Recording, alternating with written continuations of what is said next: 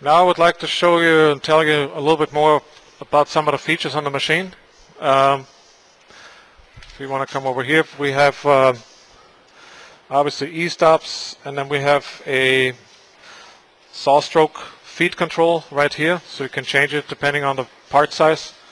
Here we have a nice toolbox to organize all your drill bits and router bits, and tools to change the thing with the caliper.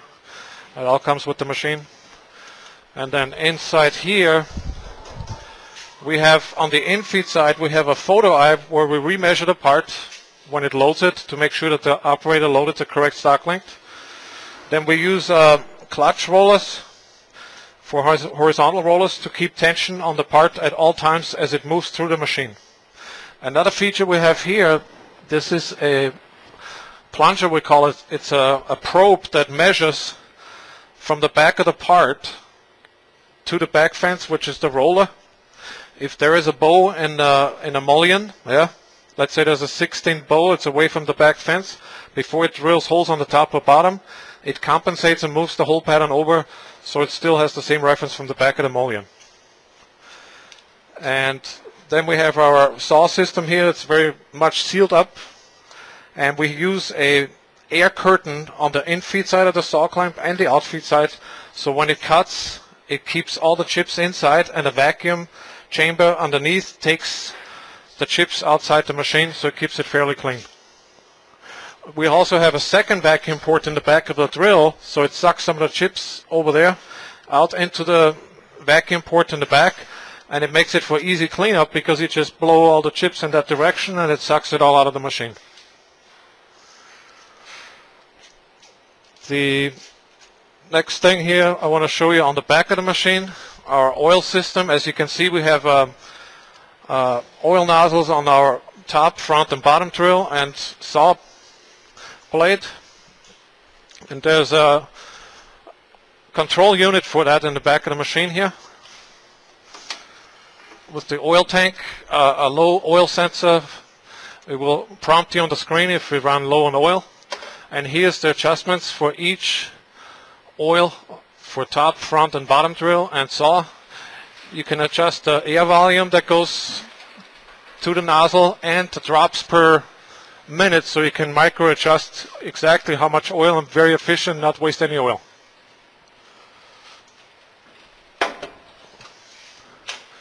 And here's a little glimpse of the brains of this operation here. We have a total of 14 servo motors, an axis, drill axis, and these are the moving axis. 2 motion controllers to do interpolated motion. And we also use a VFD drive, a variable frequency drive for your saw motor. So it has a soft start, a soft stop, and a braking, where you can brake the motor within about 5 seconds, a 22-inch blade.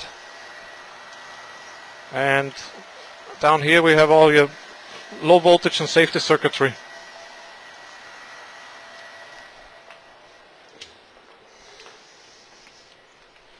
And here you can see the vacuum port from the back and one for the saw blade.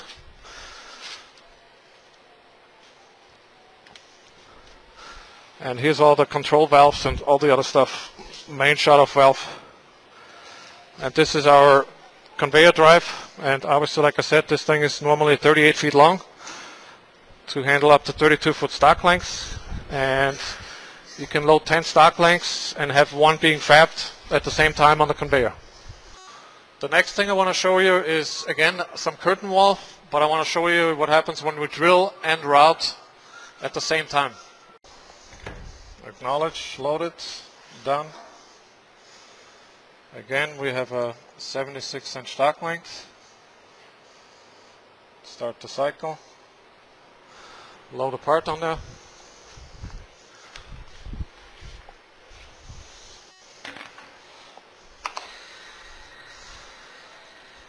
Say OK. We'll start our saw motor.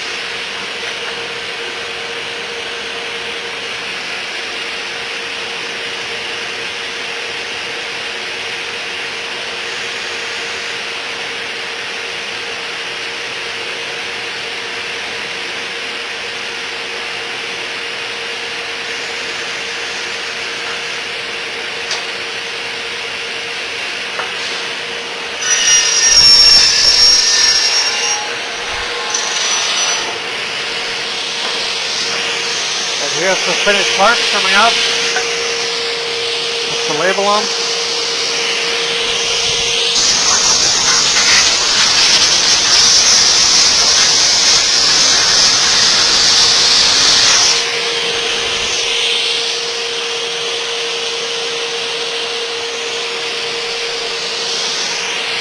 Here you can see the routes and the holes for your shear blocks.